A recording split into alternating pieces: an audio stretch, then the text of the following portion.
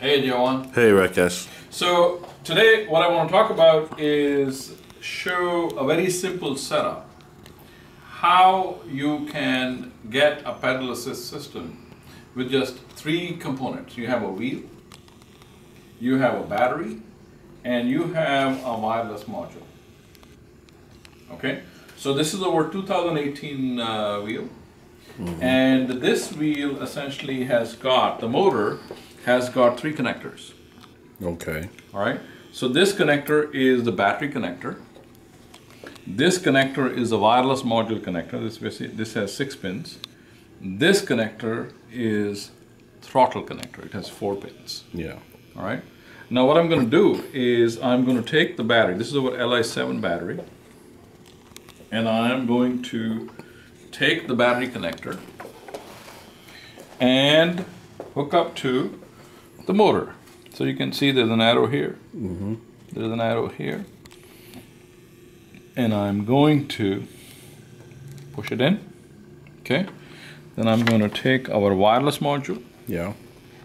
And I am going to again look for the arrow. And here I'm going to look for the arrow here. And then I'm going to push them two together. Okay? Okay. So this is the connection, 3 components, and you are ready to have a pedal assist system. Yeah. All right? So I'm going to turn the battery on, and I am going to look for a green light on my wireless module. So the green light comes on after a few seconds. Now this green light indicates 2 things to me. Yeah.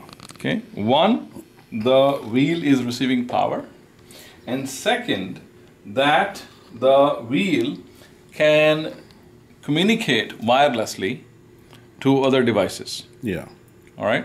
So now what I'm going to show you is I'm going to simulate pedaling, and I am going to make this wheel turn simply by pedaling. Okay. Okay, and you will see. And if I pedal harder, the speed of the wheel Increases. increases. All right, so here we go. So we do need some movement, okay, of the wheel as you're pedaling, and you can see that with some movement, the wheel begins to move by itself. Yeah. And as I increase the pedaling, my speed increases. Okay. And when I stop pedaling, my wheel will stop.